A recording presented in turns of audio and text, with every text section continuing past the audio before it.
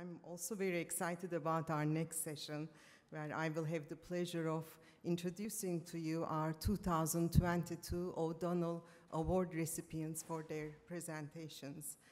So I am Selda Gansel, I'm a member of NAE, and as you heard from our chairman, this year I had the pleasure of being the chair of our Technology Innovation Awards Committee. So first of all, thank you all for attending this session. This is a very important part of our TAMEST conference, where we recognize outstanding achievements by rising researchers in medicine, engineering, science, technology, innovation. These awards play an important role in advancing TAMEST's goal of recognizing and promoting rising star researchers in the state. The awards are named in honor of the late Edith and Peter O'Donnell, who were steadfast supporters of TAMEST since its inception, and were among the state's staunchest advocates for excellence in higher education and research.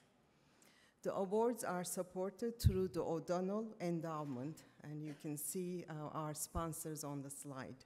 So we'd like to acknowledge and thank the O'Donnell Endowment donors for their generous contributions to the endowment. So thank you.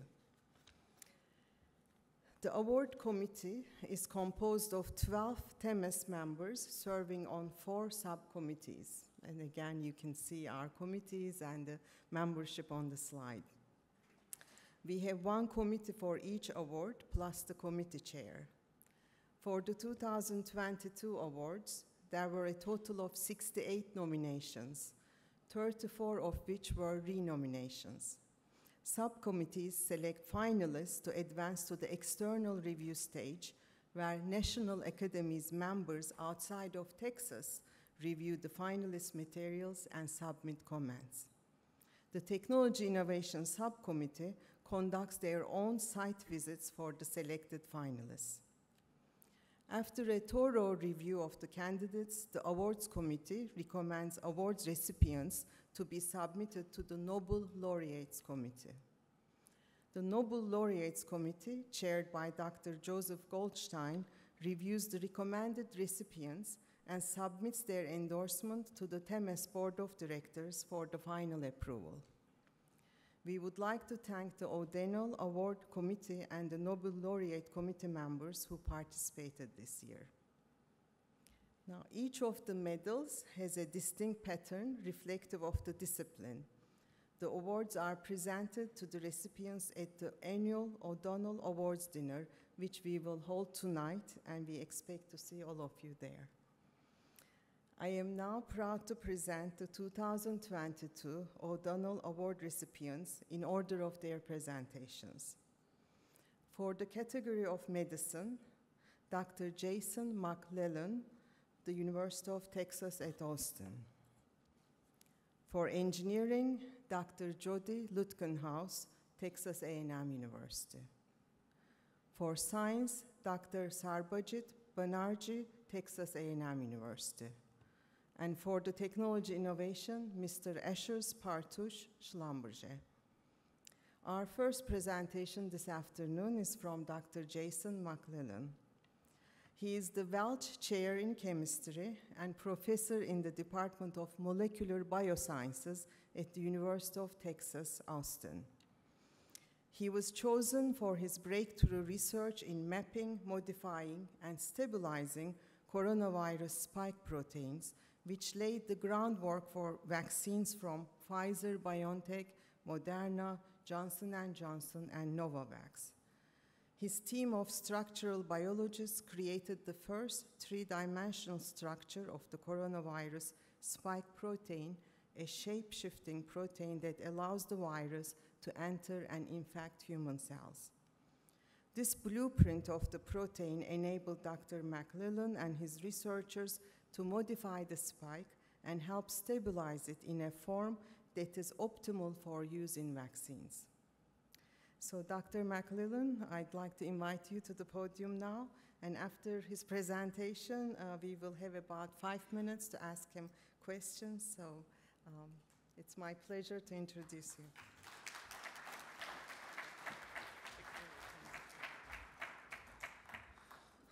right, thank you very much. It's very exciting to be here. All right, so let's see. All right, so I'll talk about my lab and our collaborators' work on structure function studies of SARS-CoV-2 spike and coronavirus spikes in general, and the development of COVID-19 vaccines. I am an inventor on licensed patent and patent applications related to this work, so keep that in mind. So as many of you know, the surface of coronaviruses is decorated with spike proteins. And these are some early images from the 1960s of what human coronaviruses look like. They had these projections. This letter to Nature, 1968, the authors noted that the particles are more or less rounded in profile, but they have this characteristic fringe of projections. And this appearance recalls the solar corona, which has its own projections. And so they put forth the name coronavirus for this family of viruses. We started working on coronaviruses in 2013 with my collaborator, Dr. Barney Graham. This was around the time that the Middle East respiratory syndrome coronavirus emerged in Saudi Arabia and the surrounding region. And we felt, well, we had SARS in 2002, MERS in 2012. This is not going to be the last coronavirus to spill over into the human population, so let's start working on these and figure out how best to make vaccines for a future pandemic, maybe 10 years later. And so conceptually, the idea was pretty straightforward. We needed to figure out what a spike protein looked like at high resolution, right? Atomic level structural information. Then once we had that, we could perform protein engineering to try to make modifications, stabilizations, to make the spike protein the best possible antigen for a vaccine, and then test and figure out different delivery platforms, mRNA, protein, and others. All right. So in 2013, and even as late as 2015, most of the information on coronavirus spike proteins, the structural information, was relatively low resolution for the full spike. There were some structures of individual components. So we knew that the S1 subunit of spike contained two domains that we call the N-terminal domain and the receptor binding domain. S2, which contains all the fusion machinery, this shape-shifting part of the molecule, we only had structures of this final state, this post-fusion state. And so that was not particularly helpful for vaccine design. And then for full spikes, we just had very low resolution EM studies. So we had to improve upon that. So we started working on the MERS coronavirus spike, which was circulating in the Middle East, but we had a very difficult time expressing the full spike from MERS. And so the red columns in the SDS page gel, there's no band, right? So we just could not make any of it. We could make some of the smaller domains, NTD and S1, but just could not make full spike. Fortunately, Barney happened to be working on another coronavirus, human coronavirus HKU1. This is a cause of, one of the causes of the common cold. And the spike protein from HKU1 actually behaved really well. We could make it. It stayed together. We sent it to Andrew Ward's lab at the Scripps Research Institute for negative stain EM, and they looked like trimeric molecules like we were expecting. And so working collaboratively, Andrew's lab was able to solve a 4-angstrom structure of the HKU1 spike in its pre-fusion conformation by cryo-EM. And this was really exciting. We could see the S1 subunit in blue, the S2 subunit in pink. The two other copies in the trimer are in white and gray. It revealed where the N-terminal domain is located on the periphery of the molecule. The receptor binding domain mediates the trimerization interaction. The structure revealed some new subdomains in yellow that we called subdomain 1 and subdomain 2. These were not appreciated until we were able to solve this structure. And then importantly, we were able to determine the structure of the S2 subunit, which is this highly coiled, spring-loaded-like subunit that it facilitates the membrane fusion event. So since that time, my lab, Andrew's lab, David Wiesler's lab, and others have determined a lot of cryo-EM structures. So we have a good understanding of how the spike molecule works. It exists in the initial prefusion conformation. A receptor binding domain opens up, binds receptors such as ACE2, induces shedding of S1. Then you get rearrangement of S2 into this harpoon-like pre-hairpin intermediate. And then the pre-hairpin intermediate collapses into this highly stable post-fusion conformation that brings the virus together with the cell membrane. And this allows the fusion pore to form, and now the contents of the virus can enter the cell. So these are really amazing little macromolecular machines that facilitate the fusion of the viral membrane with the host cell membrane. And so when you see something like this molecule that can be processed and shed and undergo conformational change, when you're making a vaccine, you have to decide which of these forms do we want and how do we stabilize it in that form. Right? So our goal was to stabilize the S2 subunit and prevent conversion to the post-fusion conformation. We had previously done work with Barney on respiratory syncytial virus, which is in the lower right-hand corner. And so that has a pre-fusion and post-fusion conformation. It's actually very similar to the S2 subunits pre-fusion and post-fusion conformation. They both have this central helix in blue that does not undergo a conformational change between pre-fusion and post-fusion. And then these other elements of the first heptad repeat in green, yellow, orange, red, all of that flips around 180 degrees and polymerizes the long alpha helix in the post-fusion state. So for protein design, we had to come up with a method of engineering mutations to prevent that transition from occurring. So my postdoc, Nianshuang Wang, he tried a number of different stabilization methods like introducing cysteines to form disulfide bonds, introducing hydrophobic residues to pack cavities, and one that worked really well was the substitution of residues for proline. And there's this one region in the spike between the central helix in blue and the first region of the heptad repeat in green. This needs to pivot 180 degrees and then polymerize. And so Nianshuang started replacing these amino acids with proline, which is the most rigid of the amino acids. And that was based on some ideas from Hans Langendijk and others for RSV. And what we can see just looking at the protein expression, the wild-type MERS spike, we could make a very small amount, a very faint band, but just one amino acid change to proline resulted in a huge boost in expression. And changing both of these amino acids to proline gave about a 50-fold increase in the amount of protein that could be produced. And even better is that the molecule was much more stable and was more or less locked in the pre-fusion conformation. So we could send the protein to our collaborator, Andrew Ward. They showed that when they analyzed the wild-type spike protein, they saw a mixture of post-fusion spikes and pre-fusion spikes. And over time, the pre-fusion spikes would convert to the post-fusion. But the 2-proline form just remained locked in the pre-fusion conformation. And we sent this to Barney's lab and Kizmekia Corbett in his lab, immunized mice, and then looked at the neutralizing antibody responses elicited by these immunogens. And so higher is better. And so they tested the 2-proline spike in red, the wild-type spike in blue, or just the S1 subunit in orange. And what you can see is against all these different MERS coronavirus, or pseudoviruses, immunizing with the 2-proline stabilized form in red elicited about 10-fold higher neutralizing antibody titers than did wild-type spike. And even better is that this region, where we put the stabilizing substitutions, is highly conserved among all the different beta coronaviruses. So the coronaviruses are a very diverse family of viruses. We've been primarily concerned with the beta coronaviruses, which include 2 of the human coronaviruses that cause the common cold, as well as MERS, SARS, and SARS-2. And so just from a sequence alignment, we would know right where to put the 2 prolines, and that worked very well for SARS from 2002. Wild-type SARS was a mixture of pre-fusion and post-fusion. 2-proline SARS was just all pre-fusion. It even worked for HK1, which was already pretty stable, but the 2 prolines boosted expression about 3-fold. And so we had all of this work done and published back in 2017 as sort of a universal method of stabilizing beta coronavirus spikes for their use in vaccines. So in late 2019, early 2020, when we were following news on Twitter that there were pneumonia clusters of unknown origin in China, we were concerned that maybe it was either an influenza virus or coronavirus. On January 6th, Barney called me, sort of confirmed, talking with people in China, that it was a beta coronavirus similar to SARS.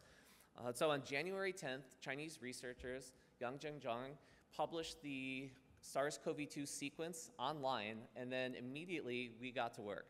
Within 10 days, Nianshuang had cloned, I think, 9 different plasmids of the SARS-CoV-2 spike protein with the stabilizing mutations, 10 days later, on January 30th, Daniel Rapp, a grad student in my lab, had purified the spike protein, started cryo-EM data collection, and by February 10th, we had a manuscript submitted to Science and bioRxiv describing the first structure of the SARS-CoV-2 spike, stabilized in its pre-fusion conformation. So 1 month from a novel coronavirus genome being posted online to a high-resolution cryo-EM structure. The SARS-CoV-2 spike protein that we worked with the structural studies contained the proline substitutions at positions 986 and 987. That's right at this apex of the central helix in the first heptad repeat. It did not express as well as what we had seen for MERS and SARS. We were only getting about 0.5 milligram per liter of cell culture, but it was sufficient for the cryo-EM studies. So this is the structure. For all the particles, we essentially saw one conformation where one of the receptor binding domains, which is the one in green, is in the up conformation. That's the conformation that's accessible to bind ACE2. And then our model is that once that one flips up, binds ACE2, the second and third then ratchet up, combine neighboring molecules. At that point, S1 sheds, falls off, and S2 rearranges to start the fusion. So this was really rapid, published quickly in Science. We were trending on Reddit for a while, which is pretty exciting to open up your phone and see your own structure on it. The paper's been cited 7,000 times, which goes to show you how much science has been done in a couple of years on coronavirus.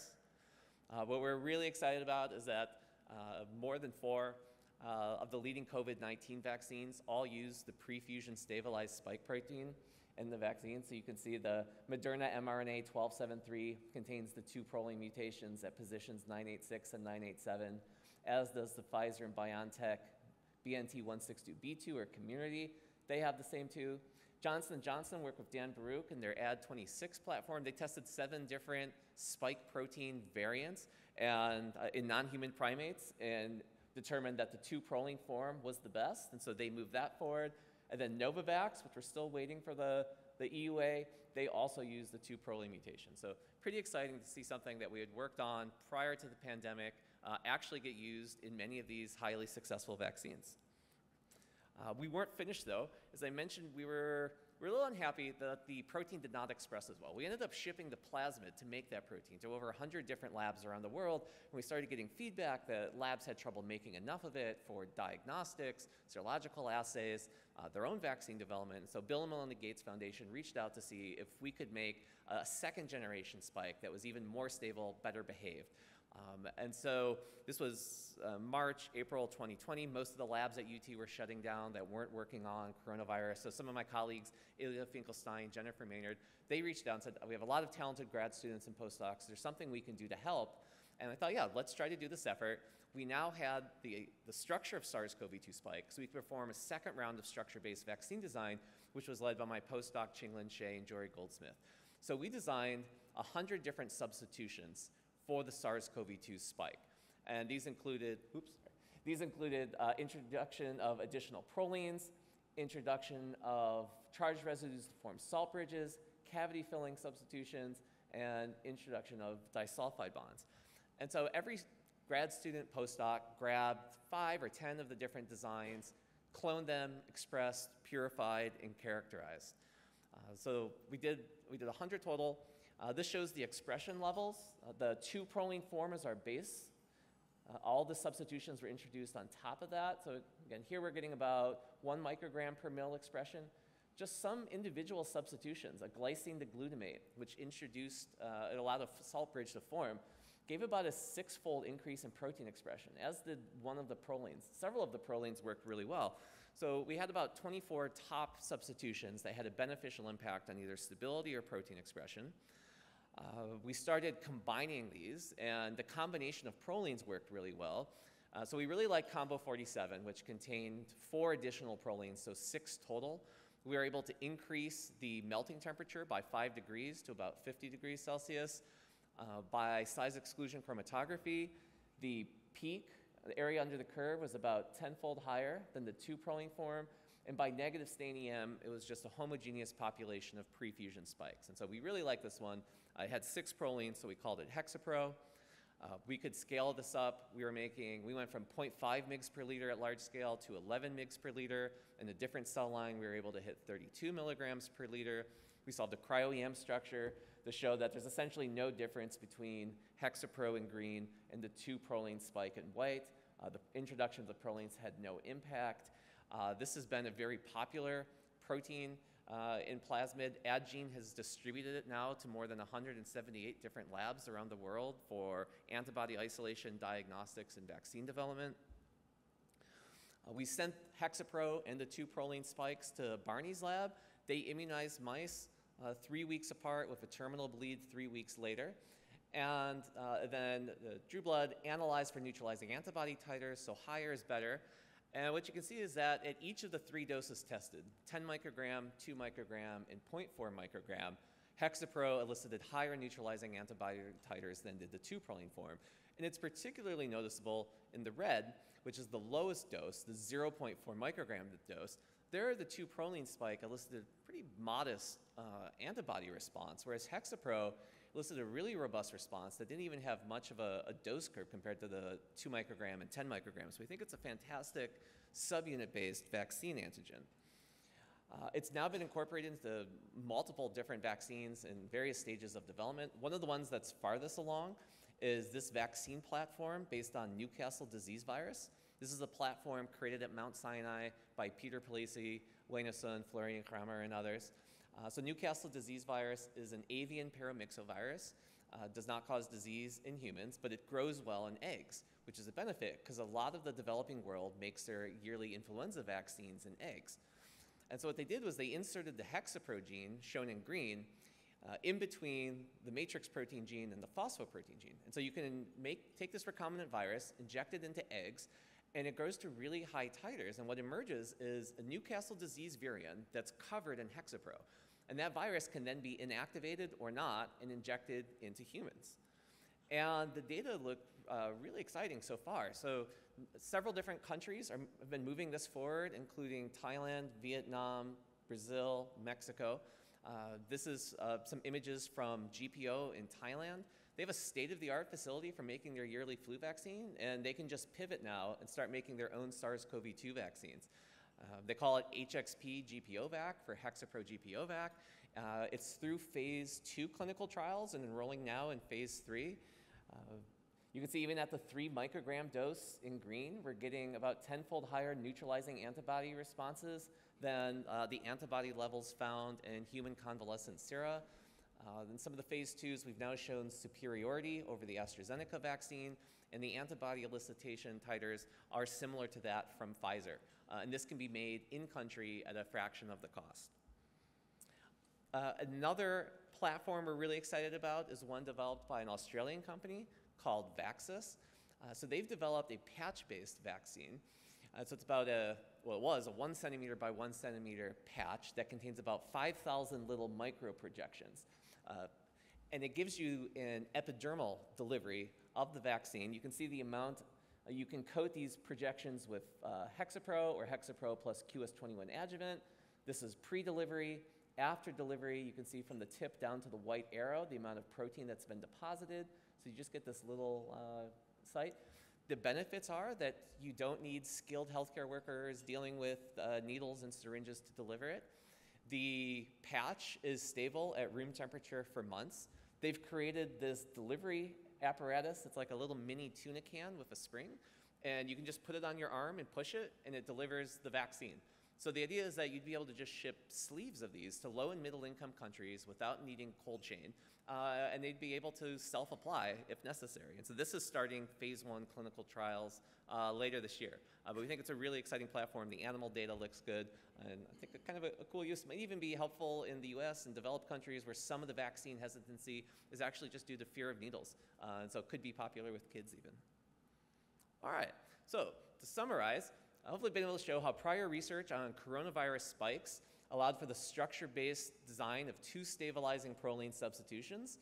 These are now found in at least 4, but it's more like 5 or 6 that I know of, COVID-19 vaccines. Hexapro, which contains an additional 4 prolines, is substantially improved and is in various stages of preclinical and clinical development, including the NDV platform. And I think right now it's just a really exciting time with Cryo-EM, high-resolution structures, structure-based design, machine learning advances, and protein folding and protein design. I think it's really leading us into a golden era of vaccinology. And so I've tried to highlight all of our collaborators that have talked about this. This work is extremely collaborative, and just want to, thank all of our funders. Thank you for your attention, and I'm happy to take a question or two.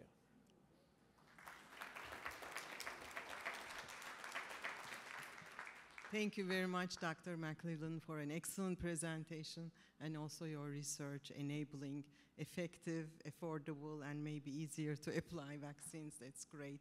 So we have a few minutes for questions, if anyone would like to ask questions or comments.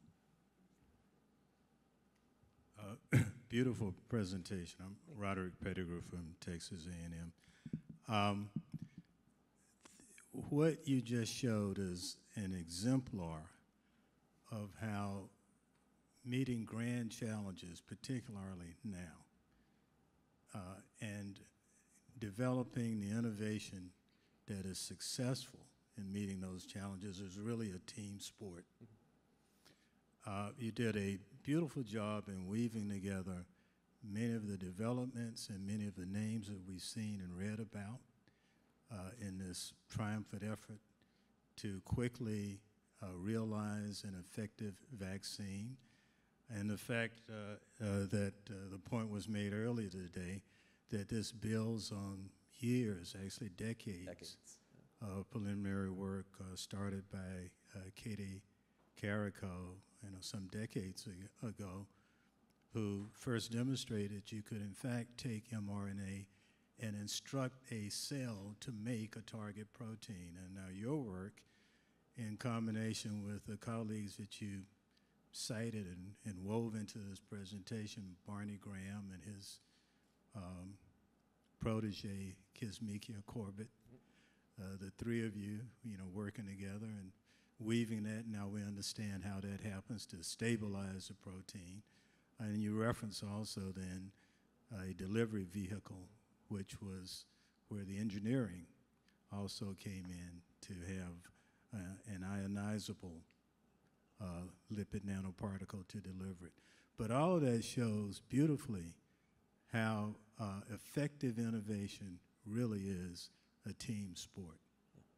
Right. Thank you. Thank you. Yeah, just a comment. I mean, mRNA was discovered in 1961. Coronaviruses were first discovered in 1931 in chickens. So you've had just decades of research on mRNA, mRNA delivery, modification of nucleoside bases, all the lipid compositions, and then not to mention just the tens of thousands of people in volunteer trials, people involved in shipping, packaging. They're really a triumph of just thousands and tens of thousands of people, each playing different roles in the vaccine development. And to that point, the question was raised earlier today about the public being frightened because they were told it's just happened overnight. It didn't happen overnight. Your point. Yeah. And you just illustrated. Yeah, it's unfortunate that the public just doesn't hear more about science on a daily basis. There was mRNA trials for cancer in 2008. So we've had 10 plus years of mRNA phase 1 clinical data in humans. We know it's safe, but the public doesn't hear about that. So this challenge was a stimulus to bring all of this activity together and focus it on developing a practical solution, which is what the theme of this conference is about. And thank you. Well, that was a hard comment to follow. That was very well put. Great talk, thank you. And I guess I wanted to ask sort of what's next, and particularly with regard to let's say nasopharyngeal delivery and variants, and whether your research impinges on those questions. Yeah, those are great questions. I think technologically they're readily addressable, right? So the mRNA vaccines can easily pivot, and they can make Omicron mRNA, and Moderna's, they've actually made it for Beta, Delta. It's just sort of pulling the trigger, knowing when to release that. And some of that's more just regulatory with the FDA. When do you want to now start having multiple vaccines on the market? One encoding just the original Wuhan, one Wuhan Omicron. But technologically, it's trivial to do. And so it's really more with the regulators. What we see is that boosting, particularly the third dose, really gives you expansive antibody breadth. So you really don't need an Omicron-specific one yet, but at some point you will. I think likely what we're going to see is development of more pan-respiratory-based vaccines. So Moderna, for instance, tested one vaccine that contains 6 mRNAs, 4 against influenza hemagglutinins, 1 against respiratory syncytial virus F, and 1 against coronavirus spike. So maybe a single shot you get in the fall that broadly protects you against that winter's respiratory pathogens, something that could be updated then. As you update the flu mRNAs, you would update the coronavirus spike. Mucosal delivery is really interesting. A lot of people working on that. These vaccines, obviously given intramuscularly, their goal is to protect the lower respiratory tract, prevent severe disease and hospitalization. They don't do so well protecting the upper respiratory tract. We know that. It's also not so bad to get boosted by a natural infection in the upper respiratory tract. Concern with the mucosal is you might be able to boost the intranasal titers, but are you then going to provide sufficient protection for the lower? But I think a lot of studies tested, even the Newcastle disease virus platform is being tested in Mexico as a live. So you actually be able to get some round of infection in the upper respiratory tract. So I think it's an exciting area. I think it's all, yeah. And then there's pan-coronavirus and things like that. So lots to do. I think technologically all like pretty straightforward. Thank you. I will ask you questions more privately since we are colleagues, but I have a specific public question. On February 10th or February 5th of 2020, it appears that you knew already about SARS and MERS and you had worked on it and so on. Did the medical community know the same things? And why didn't they come earlier to say, protect yourselves? I'm asking you for a specific question. I visited Saudi Arabia at the beginning of February. I came back and within 3 days, I had very serious symptoms of what we call now COVID, but it was not COVID, it was MERS. What did the medical community do at that time? Were they ready for what was coming up or not? It's a great question. I'd first like to start off by asking if we could draw your blood, because it is very hard to get MERS blood samples. So. I'll be glad to give you some. I'll be glad to give you some. All right, so I will connect with you afterward. No, I don't think anybody was really prepared for this. I mean, you saw just with like PPE shortages and other things, hospitals, healthcare workers being completely overwhelmed. I'm not sure if being more aware of MERS and SARS would have helped. They're all very different diseases. MERS does not spread easily person to person, but it does kill 35% of infected people. So they're all really, yeah, so congrats. So yeah, they're all quite different, but I think we've probably learned, we'll be much better prepared for the next pandemic, and there will be one. Thanks.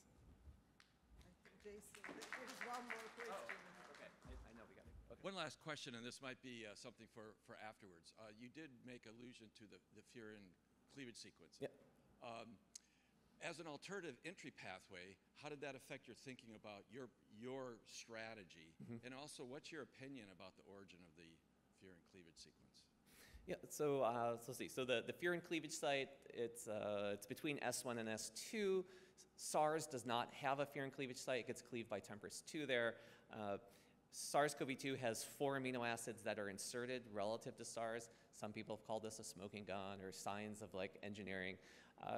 It didn't really affect our strategy very much. I would prefer that the furin cleavage site be mutated so as to not allow cleavage for the vaccine antigen. Moderna and Pfizer kept wild type. J&J and Novavax mutated it. So that's one thing. In terms of origin, we'll never know. I think all the data points strongly to a natural zoonosis. This is the 7th human coronaviruses. The previous 6 have all spilled over from bats into animals, into humans. So there's no reason to think that this one is any different. Could it have perhaps passed through a lab on its way into the human population? Possibly. But there's just no evidence at all for engineering. And I don't even think we have the capability to know how to engineer something like this. In cell culture, if you grow SARS-CoV-2, it just spits out the furin cleavage site. It's actually only beneficial in humans. In cell culture, it spits it out. Thank you.